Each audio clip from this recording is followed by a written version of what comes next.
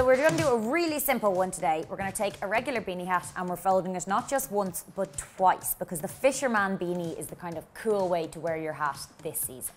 And then we are just going to get a simple little plaque of earrings and we're going to throw them on. And what I love about hats as well, you know, second day of the festival, your hair doesn't look great, so you need to put something on. Definitely, that's the perfect go-to festival must is a beanie hat.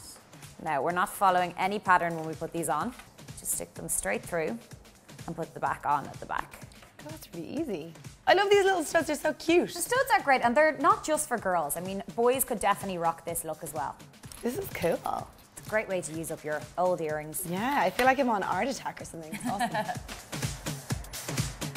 Okay, so I've gone for obviously a monochrome palette here, the black and the white, but you could go for something much brighter. You could go for a neon beanie or any of the kind of bright summer colours if that's what you prefer. I love it. That was so simple. So simple, using 2 ingredients and we have a new beanie hat. Yeah, what do you think?